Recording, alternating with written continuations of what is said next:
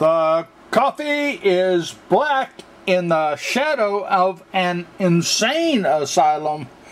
And my robot is very, very frisky. And I'd like to welcome you to the Sunday, July 27th edition of Modeling Blog Daily, where Bill just kind of rants. And today I'm going to rant on the genesis of an idea.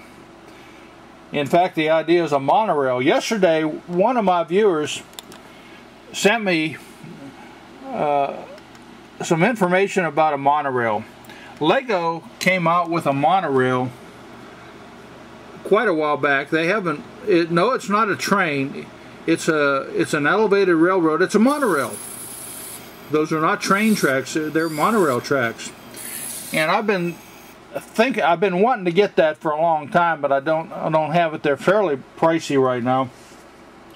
In any case, I have been thinking about this monorail, and I decided I'm going to make my own. As some of you well know, I've been a fan of the A.C. Gilbert erector set for a long, long while, although I have as yet to put any on film. This is the very first instruction book I ever had for a erector set. It's not the original, but it's the same one.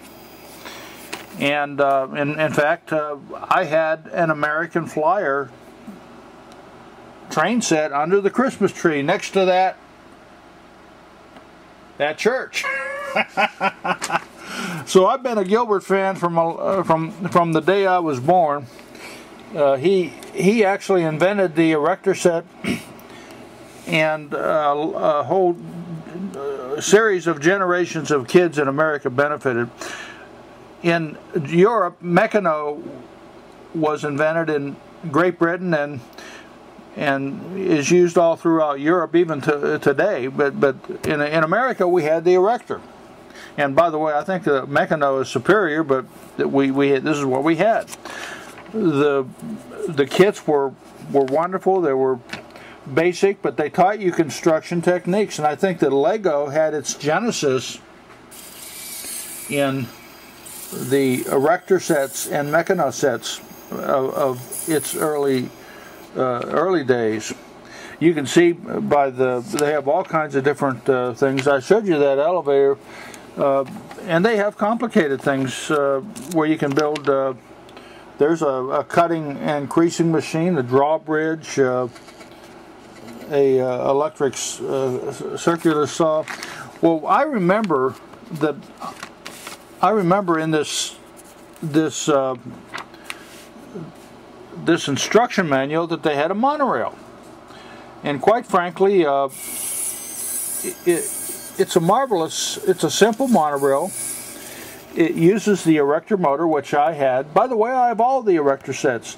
I have some of the erectors that go back to 1914 museum quality sets that I'm going to eventually show you. I'm going to build all the models from them. I bought all these older sets not to put them on a shelf and look at, but to build the models.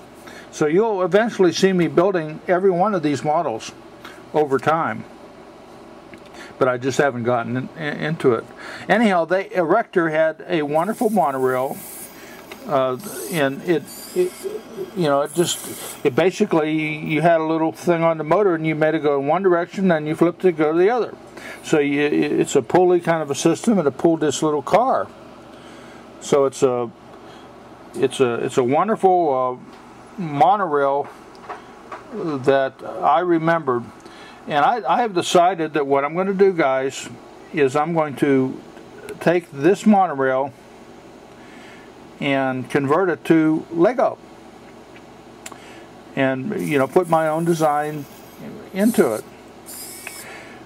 I'm going to make two versions of it. One is going to be with a motor exterior, like it is here, to the car, where it runs on a pulley system. And when I do that version of it, I'm going to use the record and play.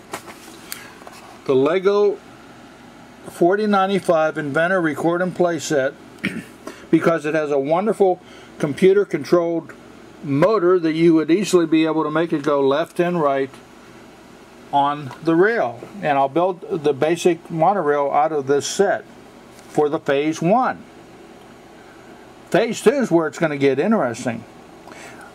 I'll get rid of the motor down here, or / computer, and I'm going to put one of the King Kong motors, see that's a King Kong motor, or at least that's what I call it, and the battery pack, and I'll in such a way put them on the car, on the rail, with a whole bunch of gearing. And you see I got a whole boatload of gears, guys. I got more gears, and Carter's got little liver pills.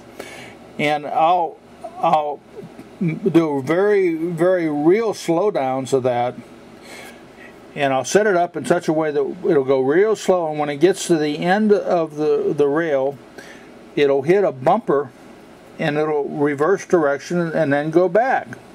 And it gets to this end, it'll hit a bumper in reverse directions and go back. It'll be a wonderful thing. So this is how I'm kind of weird. I really am. I admit it. I think differently than most people.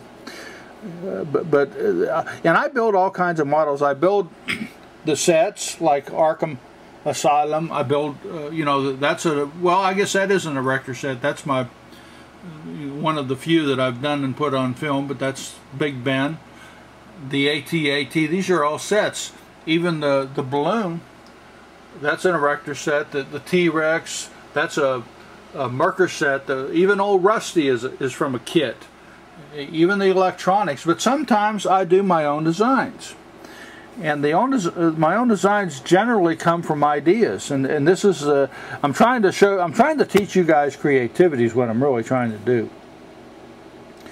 Sometimes I hear from you that, well, I don't have any money and I just have 4 kits and I can't do nothing. I mean, well, get creative and make something with the 4 kits. That's the whole joy of the Lego and the erector. I mean, you can build anything with it.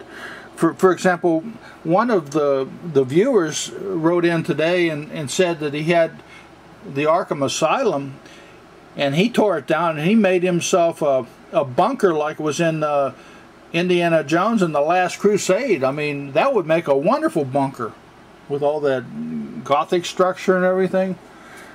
Anyhow, this is what I'm going to do. I'm going to make a monorail. I don't know when I'm going to do it. I might do it tonight. I might do it tomorrow or next week. But anyhow, you're going to see it pop out on one of my videos, Bill's Monorail. And this is from whence the idea came. The genesis of an idea. Meantime, my robot and I and Red say sayonara, friend. Sayonara. Have a wonderful, wonderful Sunday.